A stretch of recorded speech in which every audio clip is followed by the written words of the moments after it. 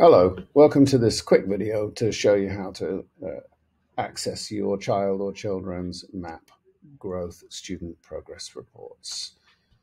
You'll need to sign in on Managebac. For most of you that should be familiar. If you're new to it or unfamiliar with it, please contact me, Sam Sherritt, or Pedro Mario, our IT director, and we'll get back to you as quickly as possible to help you out.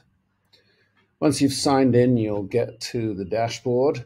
This looks a bit different for experienced users because Managebac have tried to improve the layout a little bit, which is long overdue in my opinion. If you've got one child, it will default to that child. If you've got more than one, then you can access those children's profiles using this drop-down list. I'll stick with Louis though, my son Louis, because he's the only one that doesn't mind me showing his information to the entire community. So we're interested in the portfolio for these purposes. So we click portfolio.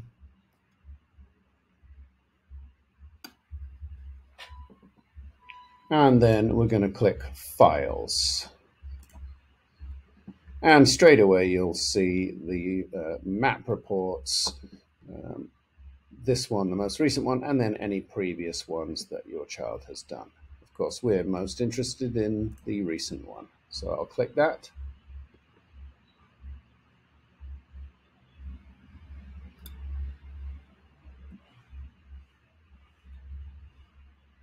It might take a moment or two for it to load. There it is. I'll just make it a little bigger. So a quick glance, you can see we've got the 4 tests that the student did if they're in grades 6 to 10, and the 3 they did if they're in grades 3 to 5. And below there's a full explanation of what every single bit of information on the page means in great detail. This bar here, or these 3 bars, are the most recent test, spring 2022. This is your child's actual RIT score, the RIT score. This is the mean or in the grade level here at AISM, and then this is the mean according to norms in the US.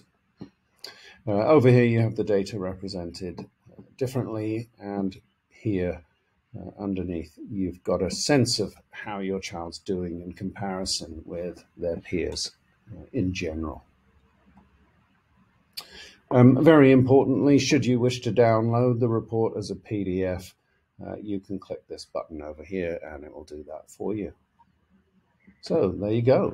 As I said before, if you have any issues with logging in or accessing your child's report, or if there's been any kind of error in the upload of your child's report to Managebac, please do let me know or Pedro as soon as you can, and we'll get back to you very quickly to help you out.